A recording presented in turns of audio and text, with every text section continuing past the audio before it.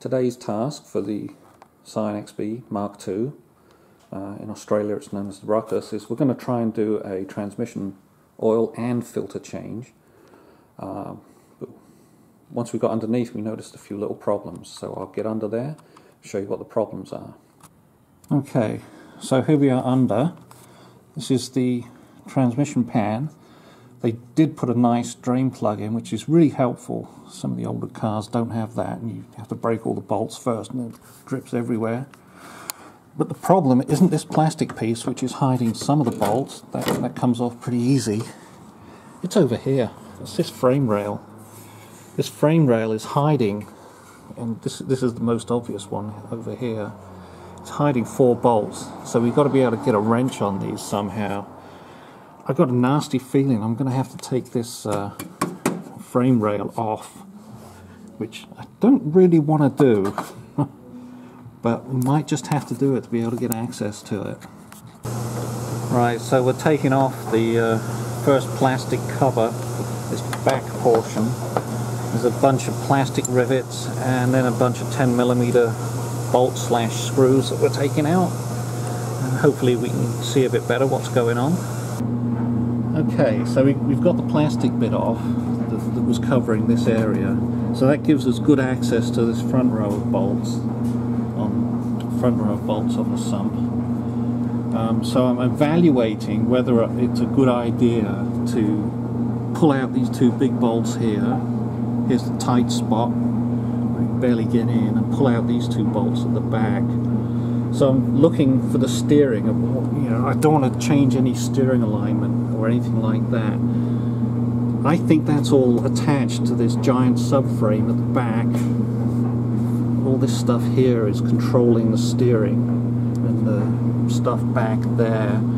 So I think this part is a subframe piece that I can remove without affecting any of the steering, which is very important because I don't want to do that. It does support the engine up the front here, but I think I'm not seeing a reason why I can't take that off. Okay, so we've got the bolts out. There's long ones go at the front and short ones at the back, and I think the torque, the correct torque, is about 75. We tried tightening it, and 75 seemed to be about 75 to 80 seemed to be about the torque to move them. So I'm going to go with that. It's close enough. Maybe we'll put them back at 80. Okay, but after we took them out, we're looking to see if we can see the bolts. There's a piece of plastic still hanging onto this. And no, we're going to have to take that piece of plastic off too, because you can't quite see the bolt heads. So we just will take the whole thing out. 3 plastic rivets to get off. 2 are visible, and 1 is hidden behind this piece. Yay! I love taking off plastic. Okay, and there is the subframe piece removed. Nothing moved when we took it off, so everything is fixed. But now we have nice access to all the bolts down here and across the back, so we can go ahead and do the pan removal, and it should work out. The rest of it should be easy, right? Should be easy. Putting it back together will suck. Yeah, that'll be fun. So just to make it easier, we're using this screwdriver to get the thank you, washing machine, to get the screws out, because they got Loctite on them, and so it's a pain to take it out by hand. Go ahead. Yeah, this is much easier. Torque is low. These are 10 foot-pounds. Not with Loctite though. Oh, is it a bit more? Have to overcome the screwdriver. Might have to crack these first. Yeah. Okay, so we're going to crack them all first and then use the power driver to get them out. Alright, so we're in the process of taking the last bolt out on the last corner. We're starting to peel it. So let's see if we can get the bolt out first. That might stay up because the gasket is kind of stuck. Yeah, got it. Yeah, that way it can't fall into my drain pan.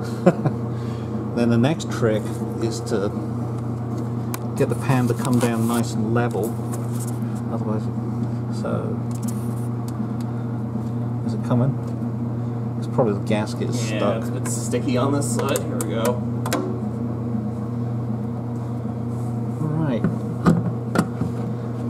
pretty darn clean in there, doesn't it? Yeah. And we'd love to keep it that way, so no dust please. Dust go away. Okay, good. We'll have a look at the sump. We'll take the sump and go to the workbench and have a look at it there. Okay, and you got the third one over here as well? Yeah, I haven't tightened it yet. Okay. Yeah, so we're putting the filter back on. When you take this filter off, from previous experience, it's okay letting that drip.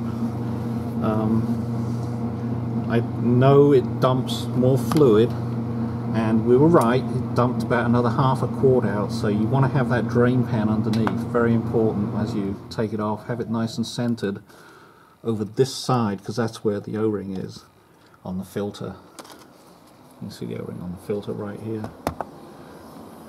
And when you're putting the new one on, you want to make sure you get that O-ring nicely oiled up with a bit of transmission fluid.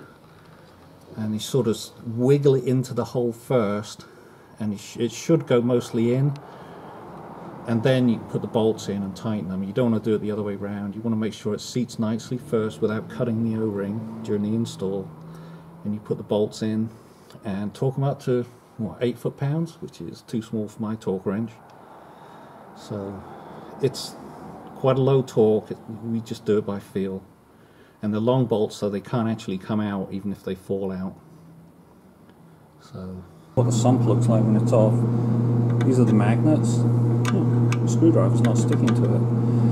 And they're pretty well covered in debris of some kind. Probably, it's either gear dust, I'm hoping it isn't, or it's clutch dust. Probably more likely clutch dust. But there doesn't seem to be a lot in here. It seems to be pretty clean. You can see it coming off on the screwdriver there. And we're going to have a look along the bottom. We're just going to do a wipe, see what the bottom looks like. And there's a bit of clutch debris in the bottom probably. But this actually looks pretty clean. I mean, there's really not a lot in there. It's pretty clean. It's good. 50,000 miles. So, okay, so I've got the bottom cleaned out. I was using carb cleaner and wiping it out with paper towels to get all the crap out.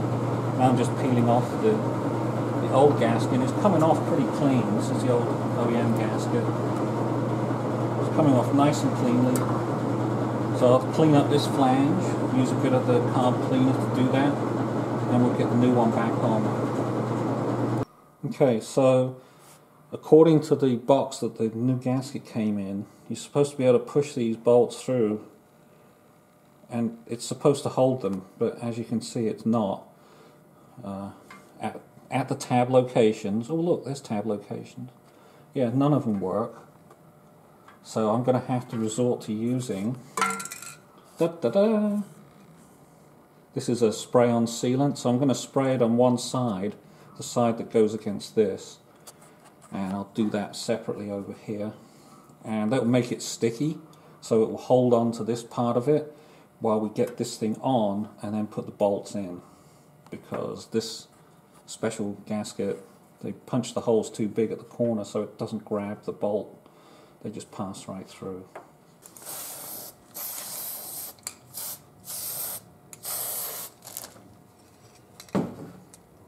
Right, we'll see if that's a second coat. It's really not sticking that well, but maybe it will now. Okay, so we've just been around, must have done about four circuits, four full circuits around here, and we're just tweaking them up, just so they're all about the same all the way around, and every time you go around they seem to loosen off, and then finally about the third or fourth time around they stop tightening. And remember, these are low torque, about 10 foot-pounds. So they're all pretty much the same. There's two that are very close over this side, which is the left front of the vehicle. I think those tighten up a bit more because they're so close together. So they're kind of loose. But that's about the right amount. And it took quite a while just running around, getting those things tight to 10 foot-pounds, which is a low torque. And you don't want to, definitely don't overdo it because you'll end up with leaks in between the bolts. So next thing is we're going to put the frame rail back on, screw all the plastic back together, and then we can think about putting some fluid in the gearbox, which we mustn't forget to do. Okay, just wanted to show the filter. As you can see, there's a kind of a coating of that gear dust all over it, which is quite amazing. And the filter inside, I don't know if that shows up that well, it's pretty black, so it's obviously trapped a lot of this gear dust or clutch dust. I have no idea which it is. So I'm kind of glad that I changed this at 50,000 miles. Get some new fluid in there, get it running.